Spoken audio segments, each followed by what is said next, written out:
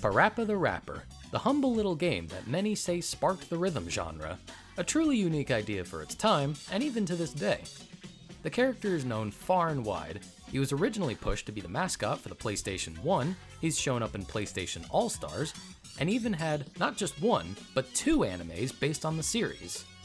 But how did the lovable underdog get his start?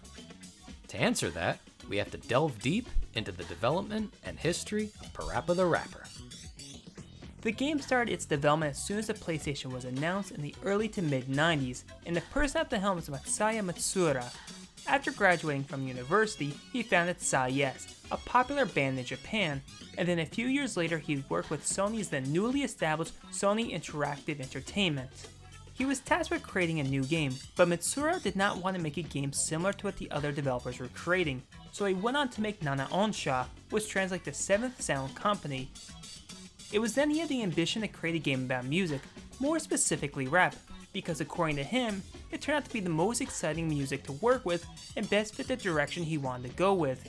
But since this sort of thing had never really been done before, he needed to form a team to make this happen. Enter Gabin Ito. Before starting on Parappa the Rapper, he was a magazine editor who was called in to become the scenario writer for the game. It's unknown how early he entered development, because both Matsuura and Ito admitted to forgetting how long they've been working together, saying it was more like one day Ito was just there. Once Ito was on board, he would start working with Ryu Watabe to give a voice to this world, both literally and figuratively. At the time, they decided to make the game's music completely in English, despite it being an almost entirely Japanese production. Here's where it gets interesting. Ryu Watabe was born in Tokyo and lived in Roppongi for a few years before his family moved to the US, where he went to school from kindergarten through high school.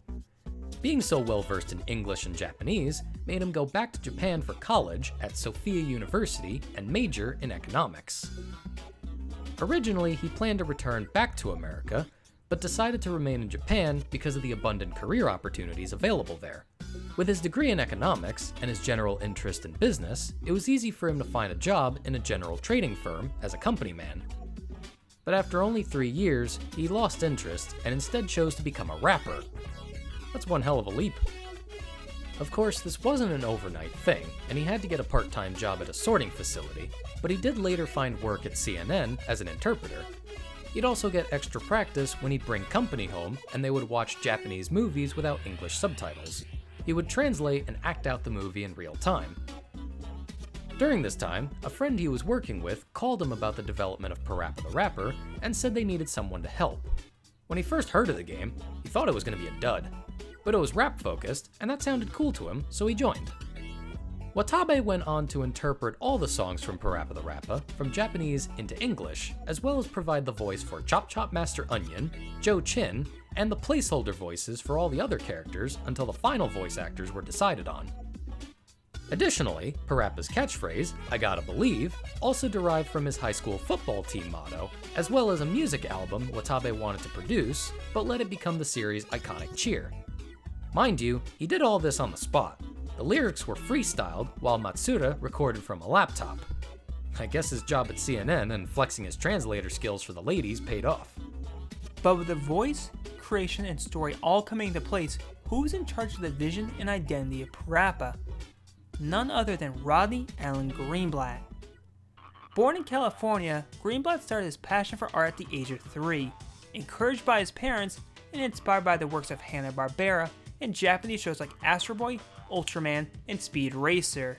He would go on to join and graduate from the New York School of Visual Arts in 1982. He was involved with the East Village art scene, which led him to the Whitney Biennial, a biannual art exhibition. It was at this exhibition that he met a Japanese agent who offered him illustration jobs due to his distinctive style. Later, he was approached by another agent named Taki Wayoshi to come work for Sony's licensing division to put his art on merchandise like t-shirts, lunchboxes, and other things like that. This is when Rodney met and was recruited by Masaya Matsuura to design the visuals for Parappa the Rapper. While he dabbled in the past making interactive CD-ROMs like Dazzleoids, there was initially some hesitation on Greenblatt's part. When he was briefed on the PlayStation and its hardware capabilities, they showed him a 3D model of a dinosaur's head, which he replied to, his drawings are flat, cartoon-style drawings, and they might not look good if they were converted to 3D. The hesitation was immediately cleared up by the production staff, saying the environments would be in 3D, and the characters would still be in 2D. That, and after meeting Ria Watanabe and hearing his singing and writing for the characters, he then realized they were making something great. Greenblatt designed some of the cast for Parappa before the game had even started development. The characters PJ Berry, Katie Cat, and Sunny Funny were drawn before Greenblatt was introduced to the project, along with a few cut characters like Pony Pony. As for Parappa, he was originally meant to be a rapping shrimp, but Greenblatt instead chose to go with a dog because he imagined Parappa to be loyal, kind, funny, and always getting into trouble. A boy always trying to please people. Sounds like a dog, alright. After Parappa was finished being designed, he needed a supporting cast who would be his teachers for the various scenarios. So Rodney Greenblatt drew up and named Chop Chop Master Onion, Instructor Mussolini, Prince Flea Swallow, Cheep Cheep the Cooking Chicken, and lastly, MC King Kong Mushi. Gaben Ito would change the story a little bit to make the characters work after they were designed. Greenblatt commented in an interview with Gama Sutra, "In the case of Chop Chop Master Onion, he was just supposed to be a karate teacher. I came up with lots of designs of what a karate teacher might be, but the onion thing they just loved, so they changed the whole thing so that he was the Onion Master." While some voice actors would be voicing multiple characters like Ria Watanabe, Armstead Christian, and Richard Bush, the voice actor for Parappa is the most interesting. John Simpson III, known as stage as Dread Fox, started his music career in the 90s with a few singles with small record labels during that time. He was approached by a friend and fellow musician, Chris Parks, who called him about the project.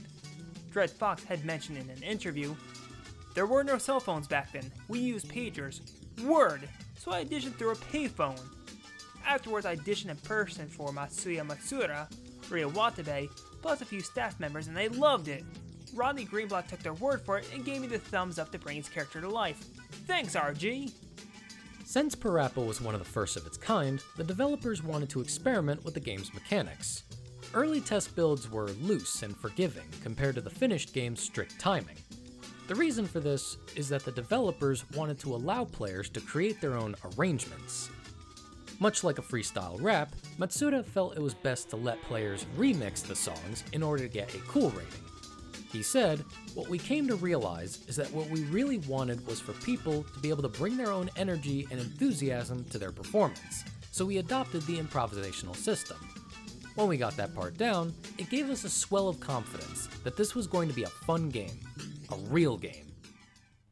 Parappa was in development for about 2 years, from 1994 to 96, and as things were beginning to wrap up, there were doubts from staff at Sony Computer Entertainment.